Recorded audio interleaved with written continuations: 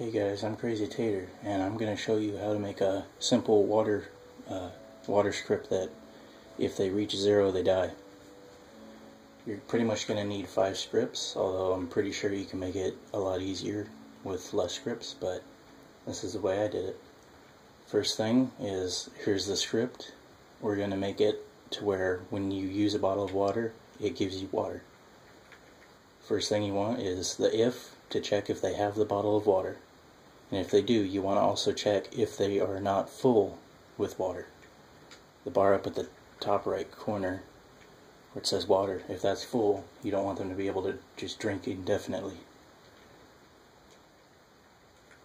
And after those are both true, or rather, if they have the bottle, if they're both true, then it would take the bottle of water, and I set it to 10, so it'll give me 10 water, but you can set it to whatever you want. And this is the opposite. If they're not thirsty, if the bar is completely full, it'll just tell them you're not thirsty, and it won't do anything else. You don't need to worry about a script that checks if they don't have a bottle of water, because we're going to make a script that this will only run if they're swinging a bottle of water, so that pretty much checks it for you. The next script we want is the HUD bar. It's pretty easy. I set this one as pretty wide, deep blue for water.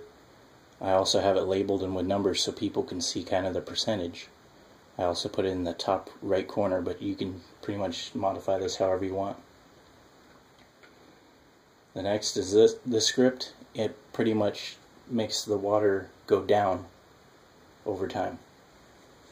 So what it does is right when the script is ran, it gives them -1 water.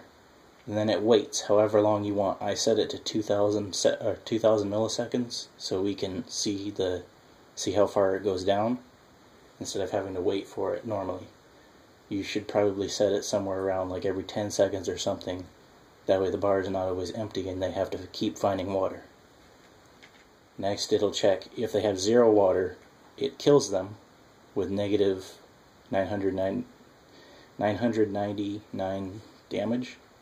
And then it notifies everybody this person died because they didn't drink.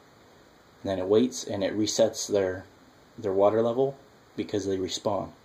I set it as wait 1500 because that's about a second and a half, and it should line up with when they respawn. Then it checks if they have 15 water, it tells them, hey, you need to drink soon or you're gonna die. You can pretty much keep doing that. Here's another 15, but you could switch it to 30 and say, oh, you're running out of water. Or you could do 75 and say you're pretty full on water. And then you put the end if, because that tells this whole section right up here. It says, hey, we're done with that.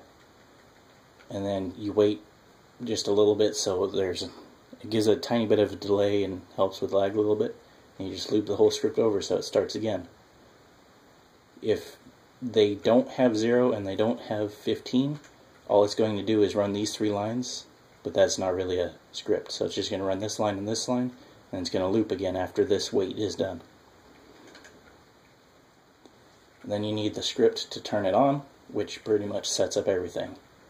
This section right here checks if they have been in the world before. If they have been in the world, or if they have not been in the world before, it sets it that they have been, and it gives them 50 as a default.